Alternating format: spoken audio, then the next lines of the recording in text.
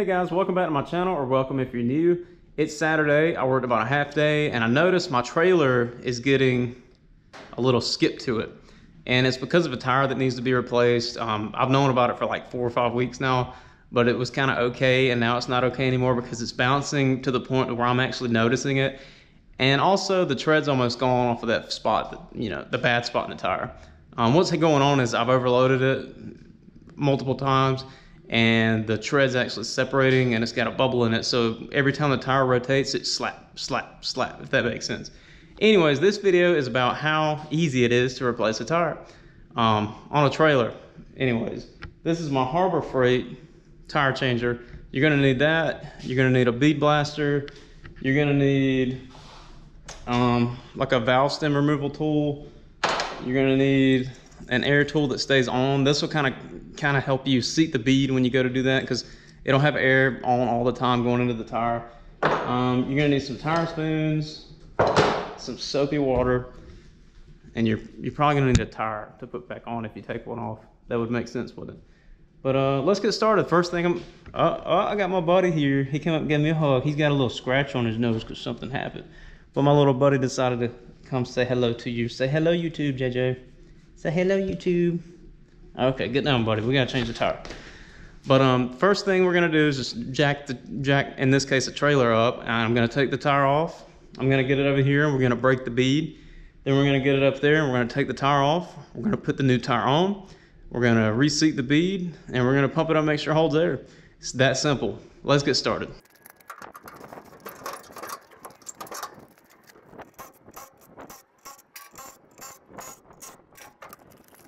So the first thing we got to do is break the bead. In order to do that, we have to get all the air out of the tire.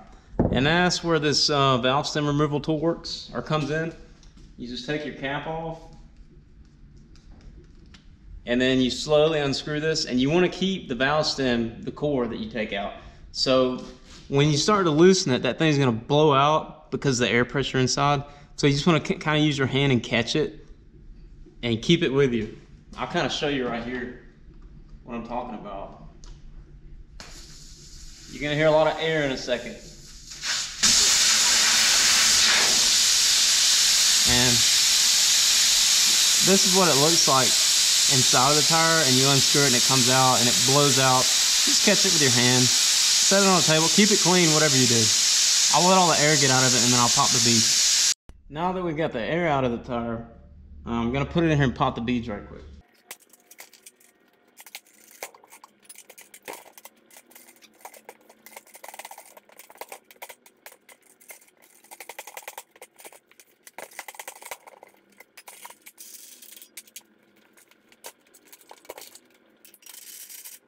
This is honestly kind of the worst part of it.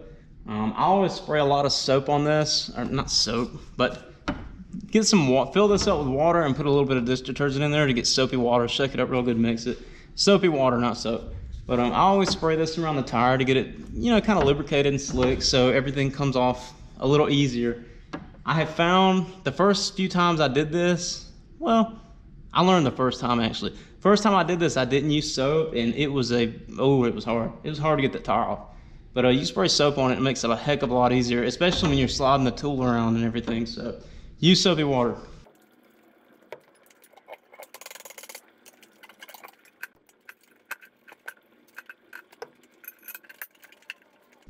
And the reason it's nice to have an extra set of spoons, like tire spoons, is because right now, as I'm going around, the tire's actually rotating with me, but you can jam one of these in there and it'll stop it from rotating.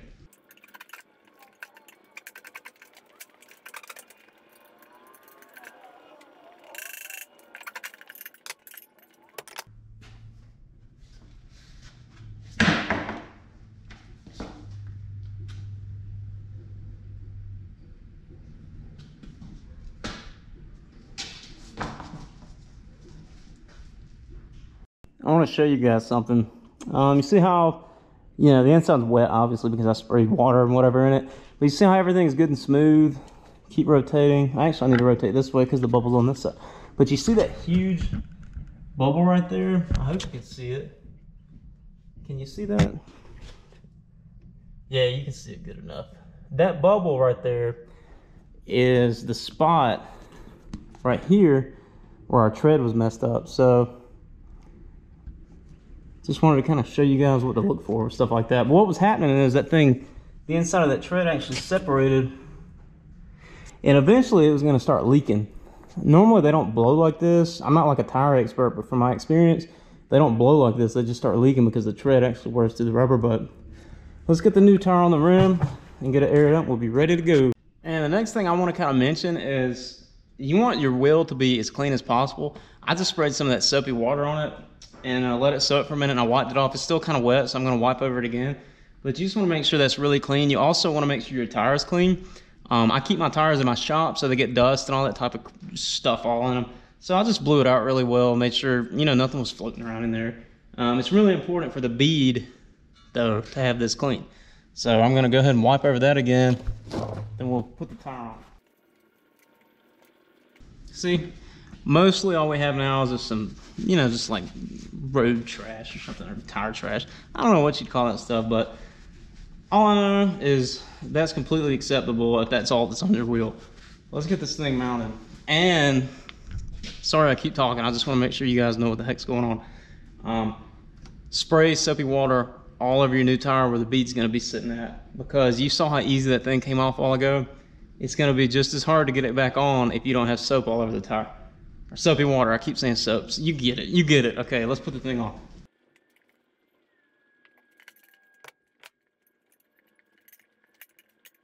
Also, getting the tire back on can kind of be more of a pain in the butt than getting it off. These tires have a really, a lot thicker sidewall lip than the other tires did. So they're not really fitting the tool too good. Doesn't matter, we'll still get it on. Not really worried about it. It's just gonna take a little bit more effort. So let's get going with that.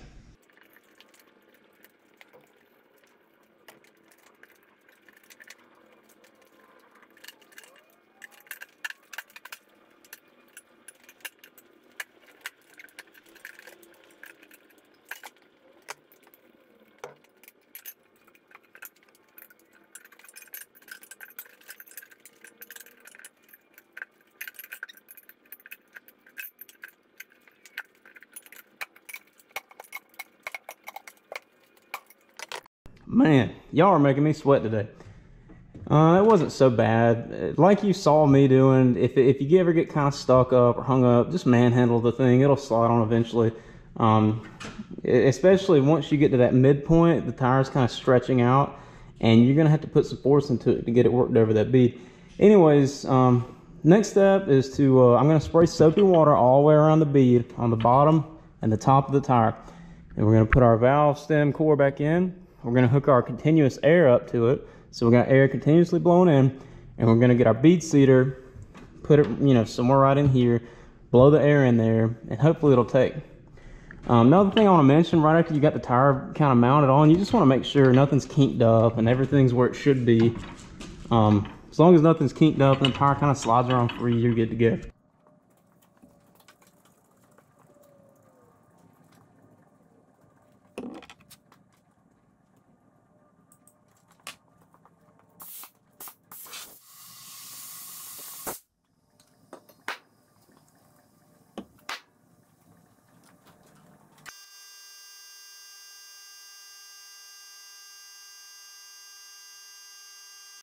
So we got the tire mounted first try. That's pretty cool because normally it takes a time or two.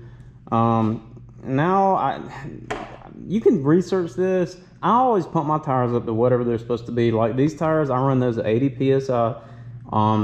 You can read a lot of different stuff about this. Some people say to run at 6 or pump it up halfway and wait a little while and then pump it up. I don't know. I always pump it up full because back when I used to take my tires places, I'd always watch the guys and they would always pump it up to the full load and then send you on your way. They don't do all that pumping up halfway and waiting and all that type of stuff. Anyways, tires mounted. You know, obviously we got our valve stem back in. I pumped it up to 80 psi. What I'm gonna do now is, guess what? More soapy water. I'm gonna spray more soapy water around the base like this. Make sure we don't see any bubbles, which we shouldn't, because this thing popped on pretty good. You probably heard it. If I leave that part in the video, I probably will, because kind of give you an idea of what to look for. But no bubbles on this side. And then I'll just flip the tire over and do the same thing for the other side. And I might wait a few minutes just to check the air pressure, you know, to make sure it stays what it's supposed to be before I deal with mounting it on the trailer and all that.